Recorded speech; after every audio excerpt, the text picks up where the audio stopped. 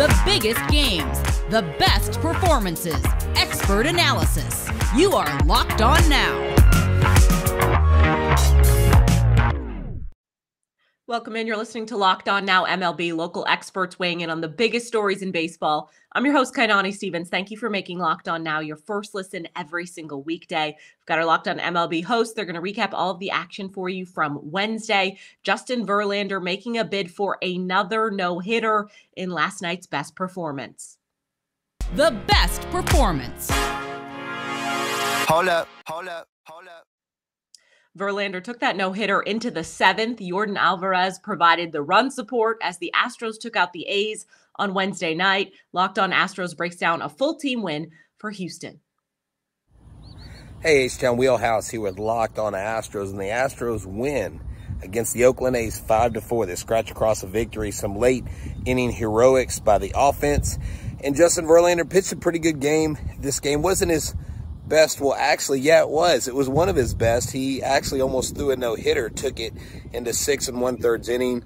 Oakland made a late push for the victory. But the reason why I came out here to do this outside with the sun in the background is because, hey, it's Astros baseball. The sun is still shining, and there are questions about this offense. I'm going to talk about that tonight on the podcast. Going to try to break things down a little bit, look at this year, look at the expected batting averages, the expected numbers, runs, home runs, things like that, and maybe try to answer some questions as to what's going on. We may not be able to break it down psychologically or talk to the players. We can definitely put our best foot forward. So stay tuned into Locked On Astros. Remember, we're your team every day. And as always, go Stros. Boston got something a bit out of the ordinary yesterday against the Reds, a quality start and run support in the same game. Locked On Red Sox has more on the win over Cincinnati. The Red Sox avoid being swept by the Reds thanks to some timely hitting from Alex Verdugo and Jackie Bradley Jr., as well as a strong night from Garrett Whitlock. Hey, it's Lauren from Locked On Red Sox, and Boston is back in the win column after a much-needed victory at Fenway Park on Wednesday night. Garrett Whitlock turned in a strong start. Tanner Houck once again was strong in relief. Jake and I are going to break this all down for you, as well as Jeff Carr from Locked On Reds. That's right, we are bringing you a special crossover episode for Thursday's episode of Locked On Red Sox. Cleveland finished off their series sweep of the Royals thanks to a solid outing from their rookie starter. Locked On Guardians details everything for you postgame. Can we face the Royals every day? That's a question I also ask on the podcast. The Royals are bad. The Guardians take advantage and win their third in a row. Connor Pilkington. What a trade that was for the Guardians, because not only did they add Connor Pilkington when they traded Cesar Hernandez to the White Sox, but then allowed the White Sox to trade away Nick Madrigal and Matt Foster for Craig Kimbrell, who they then flipped for A.J. Pollock. So they've gotten bad production at both ends of that trade for the White Sox, and they gave up multiple years of control and flexibility, and they still have no answer at second base and nothing to show for it. So the Guardians got Connor Pilkington, who was awesome today. 5 innings, 8 strikeouts, no earned runs, and somehow managed to convince the White Sox to go make some of their trades that hurt them. That's a net win-win. But on top of Pilkington's great performance, you have Andres Jimenez with a double, continues to play exceptionally well. I just wish he was playing at shortstop, please. You had some big plays by Richie Palacios as well, coming up some clutch hitting. They put up 1 run in 4 straight innings and win this one 4-0. 3-game winning streak for the Guardians. 2 games under 500. Going to Baltimore. Chance to finally get over 500 here. Keep it going, Guardians. Coming up, the Pirates complete a rare sweep of LA. This is Locked On Now MLB. Today's edition of Locked On Now is brought to you by Bet Online, the #1 spot for all of your online sports gambling needs. The NBA Finals are upon us, and the Stanley Cup playoffs continue. So head over there to get all of your bets in. Just go to betonline.net. Welcome back to Locked On Now MLB. I'm Kainani Stevens. Thank you for making Locked On Now your first listen every single weekday. We continue now with our look around the league. Let's go around the league. The Giants fell to the Phillies by 1 on Wednesday, and our Locked On Giants host is not happy about it. He is convinced the officials stole this one from San Francisco, while Locked On Phillies is pretty happy to escape with a win. One big inning wasn't enough as the Giants lost what was, for me, just an extremely frustrating game, having to take on not just the Phillies, but the umpiring crew as well. Ben Caspick with the Locked On Giants podcast. Look, I was just recording a podcast and I said, I don't want to blame the umpires for this game, but you know what? I changed my mind. I want to blame the umpires for this game. I think a lot of time we don't fully recognize just how much of an impact strike ball calls have on the game. And I mean, there was a Mike Yastrzemski at bat. It would have been ball 4 leading off an inning. Instead, it's strike 3. And that literally, in terms of expected run value, takes more than half a run off the board. And so you're not only facing a major league team in the Phillies, but the night before, the run expectancy, according to the Umpire Scorecard's Twitter account, difference based on missed calls was plus 2.7 runs in favor of the Phillies. We are literally talking about almost 3 additional runs that you have to overcome based on, I mean, hello, that's just absurd. And for tonight's game, it's not going to be that bad, but I would venture to say it's over a run again. And this was a 1-run game. So look, the offense showed some fight. Harleen Garcia coughed it up and gave up 4 earned runs his first run of the season, and he gave up 4 of them, and it was big. And so, yeah, we're venting on Locked On Giants, where it's your team every day. There it is. The Phillies finally win a game. 5 straight losses, but they bounced back in the series ender against the Giants. They had to fight for this one. They needed a late comeback. It wasn't a great game, and they still don't look like a team that can go on a run, but man, it's nice to just win one. Connor Thomas, host of Locked On Phillies. Let me tell you what this doesn't mean. This doesn't mean that Joe Girardi is safe. This doesn't mean that this team is on their way to the playoffs. This doesn't mean that all of their problems are remedied. It's nice that they won one, but winning the ender of a series that you've already lost is not enough to carry the team through. And it's a nice win, but you look at it, Gene Segura's out 3 months. Bryce Harper has forearm tightness that who knows how long it'll keep him out. This was a nice team win, but this team is still in major trouble. And I still think they need a major change. And I hate to come out of a win saying that they still need to make a managerial change, but I don't know. That's just where I'm at right now. It's going to be an interesting off day tomorrow, but we take a win into it. We sleep a little easier tonight than we did the past 5 nights. Phil's win, we'll take that one. The White Sox didn't have much to contribute yesterday, and the pitching made just enough mistakes on the mound to let the Blue Jays take a 4-run win. Our Locked On White Sox host goes over the loss as Chicago tries to avoid the sweep later on today. The Chicago White Sox lost once again to the Toronto Blue Jays 7-3. White Sox starter Michael Kopech only went 3 innings. He gave up a bunch of runs. It was one of his worst outings of the year. Sox pitching as a whole issued 8 walks to the Toronto Blue Jays, and they made the Sox pay. Several extra base hits, including a home run from Vlad Jr.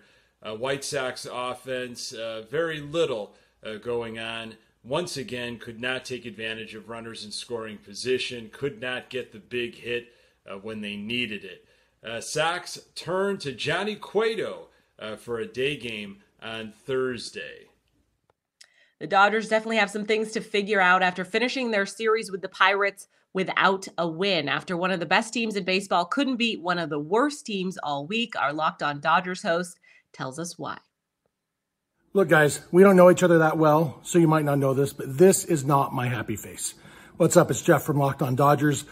The Dodgers got swept by the Pirates. Little background information. Dodgers are one of the best teams in baseball. Pirates are one of the worst teams in baseball. Dodgers should be the sweepers, not the sweepies. Instead, they got swept by the Pirates. It was ugly. This game in particular, some base running. I don't know what the word is, but, you know, there's going to be a lot of words about the base running on tomorrow morning's Locked On Dodgers because, yeah, it was not great, and it's a little bit of a pattern we've seen a little bit of in the last few weeks.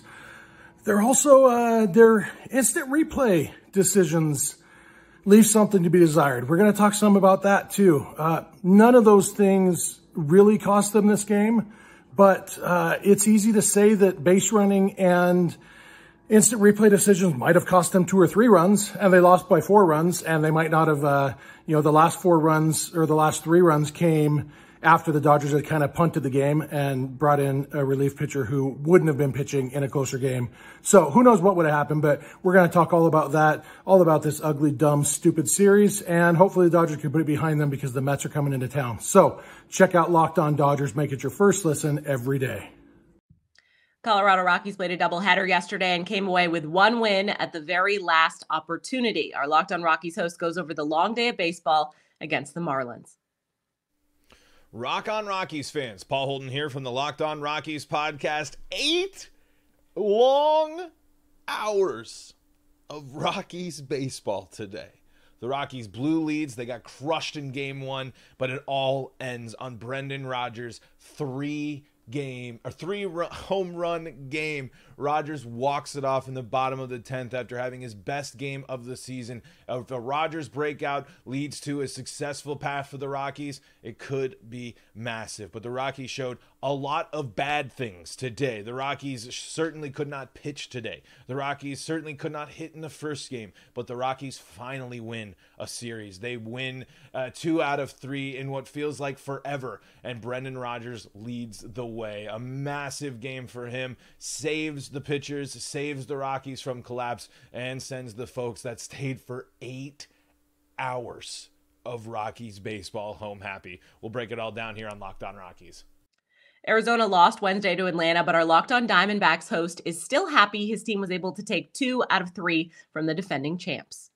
D-backs dropped the final game of the series to the Braves, but since they took 2 out of 3, I'm going to say they're better than the reigning World Series champs. Miller Thomas of Locked On Diamondbacks here. Mad Bum had an interesting start today because I felt like he kind of labored through today's start. Yes, he went 6 innings. Yes, he only allowed 2 earned runs with 6 strikeouts, but the Braves had run-scoring opportunities through the first 4 innings of today's ballgame, but hey, Mad Bum didn't allow any damage, didn't allow any runs to score, so that's really the most important part. Unlike his counterpart, Noah Ramirez, who took over in the 7th inning, he put 2 men on, then gave up a 3-run jack to Austin Riley. This was a 2-run ballgame until the 7th. Mad Bum kept it close, but the bullpen blew it open for the Braves, and it's not like the offense showed up today either because they had more strikeouts than hits and walks combined. They were 0 for 4 at runners in scoring position, so the bullpen did not show up. The offense didn't show up, but at least Mad Bum showed up. And the D-backs still take 2 out of 3 against the reigning World Series champs, so still an impressive series win. And now they get to face the Pittsburgh Pirates starting on Friday, which could be another series win under their belt.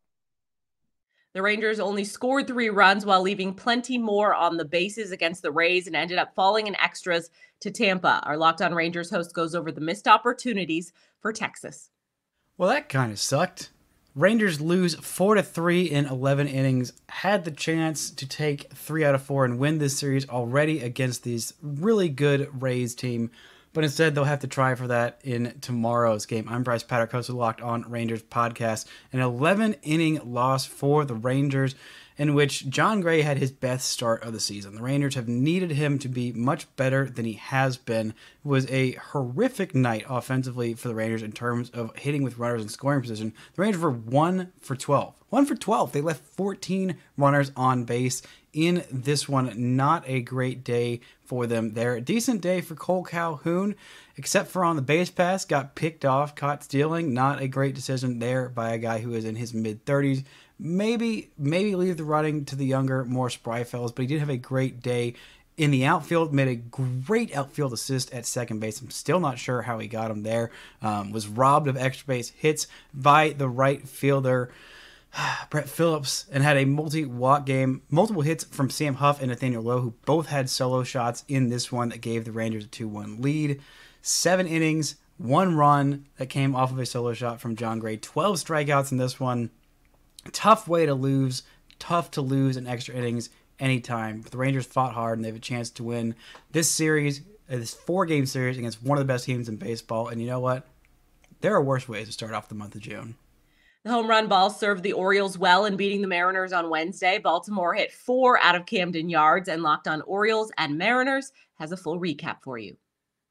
Well, I gotta admit, things were a little tense in Birdland tonight with the news of Grayson Rodriguez leaving his AAA start with injury. It's lat discomfort.